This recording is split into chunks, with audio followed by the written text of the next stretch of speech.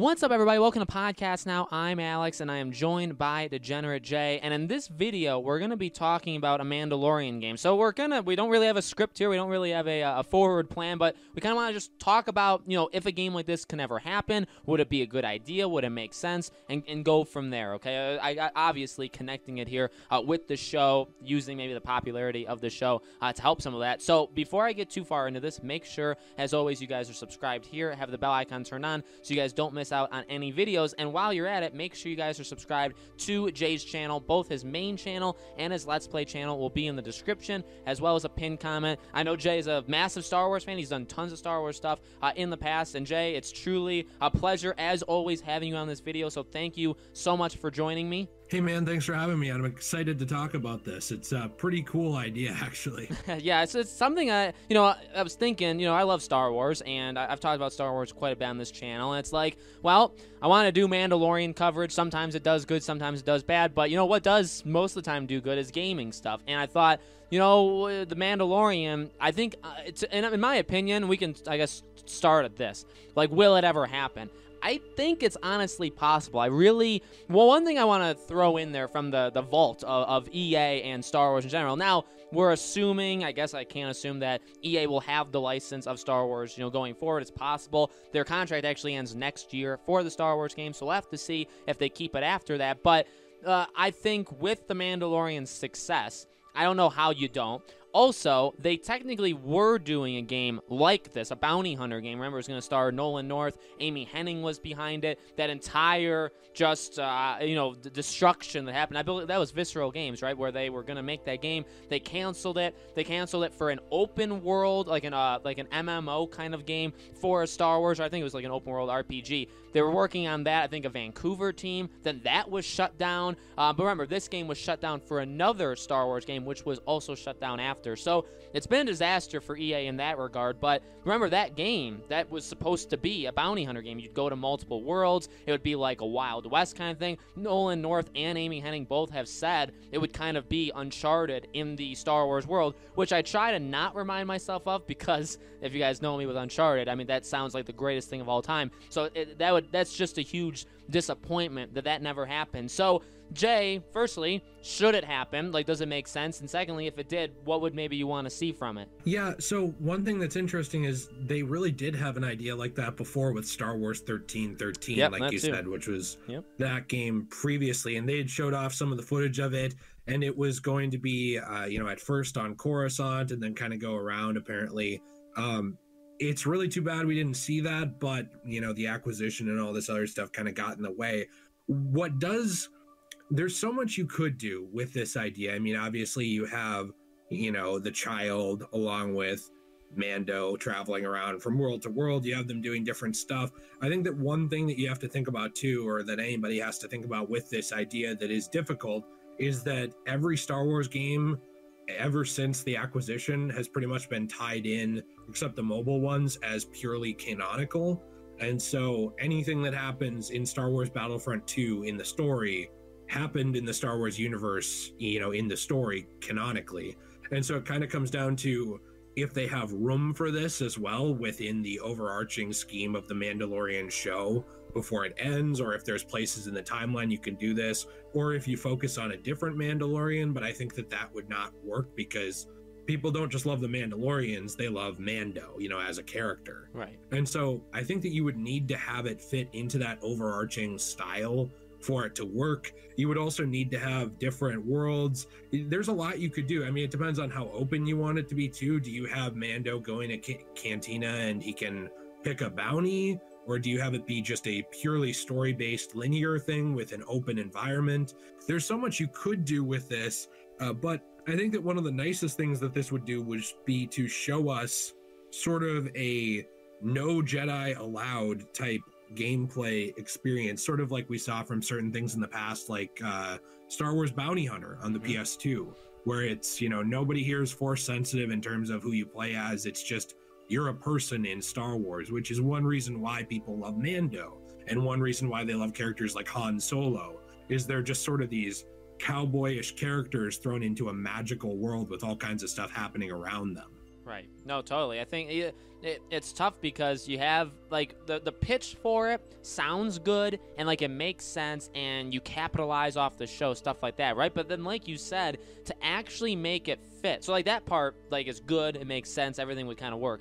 You could sell it, I would assume, pretty easily to like investors or just say, hey, we want to make a game like this. But then you think about how you would put it together and it's like, yeah, you know, the show's still going, so you don't know where it's going, and I don't trust EA, by the way, to fill in like the future. They can fill in gaps, but I don't want them like telling seasons 4 and 5 of Mandalorian before it happens. You know what I mean? And I don't think that would ever happen in the first place. So it's what Jay kind of said, where you'd have to say, okay, well, is there room in between these episodes? And then you know, I'm not gonna. There's not gonna be spoilers for these seasons. I don't know if Jay, if you're watching season 2, but like one non-spoiler thing is like season 2 so far is very much like they happen back to back, you know what I mean? Like it picks up right at the end of the last episode. So there is no in-between time. Now there's in-between time for the other characters, and maybe you could work something like that where he goes to so many worlds, sees so many people, they have lives when he's not there. But if you're following just him, right, Mando, if you're just following him, the show, even season 1, but definitely season 2, is very, like, it happens, the next episode, it takes place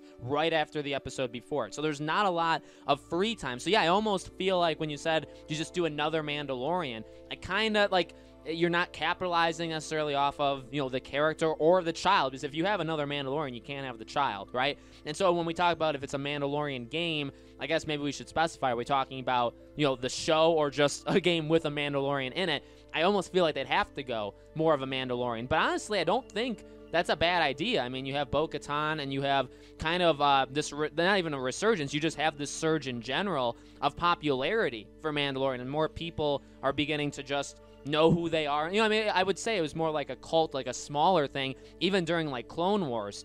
But like now, I think it's ballooning up where you could definitely do something where, hey, if you want to tell a random story with a Mandalorian, could be any, pick the era of the Mandalorians, right? And they follow different rules based on the different time periods. Pick one and then just go. And yeah, you can make it where you pick up bounties and you go to, it could be like a Red Dead Redemption on multiple planets. I mean, I think it'd be difficult. It'd be very, very ambitious. But I think it would work. I really do. Like you said, there's something to not having the Force. And I'm not saying substitute this in for like Battlefront 3, but the amazing part of Star Wars when it wasn't held down by any company was that there were not hundreds, but there were dozens and dozens of games. Some of them were terrible, some of them were really good, some of them were in the middle, but we got all sorts of different kinds telling all these different kinds of stories. And I feel when Star Wars is at its best in gaming, it's when we have that freedom. And so this would be, you know, one of those examples of it. Yeah, I completely agree. I think that having those multiple perspectives in Star Wars is one of the things that has always made it special. I mean, we see that right from the get-go in A New Hope. You have Luke, who's kind of in the middle at this point. You have Obi-Wan, who is essentially an old wizard type character, archetype, which is, you know, the Jedi that we see in the original trilogy, at least at the beginning. And we have Han Solo, who's kind of the more smuggler, scoundrel, cowboy character with his buddy Chewie.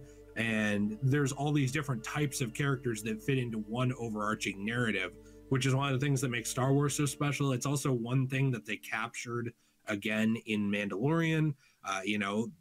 It's really important that you're able to get that. And that is something that's been lost a little bit in gaming, I think, too. It's something we used to see back in Knights of the Old Republic and some of these more open era Star Wars games from what people call the golden age of the old Legends continuity.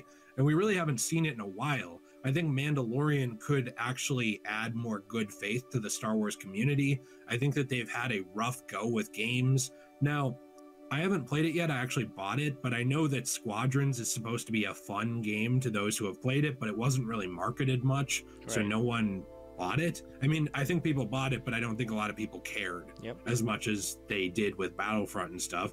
The Battlefront game started with such a rough go and then got improved over time. You know, they are not doing the best in terms of releasing games. The only universal success they've had is Fallen Order.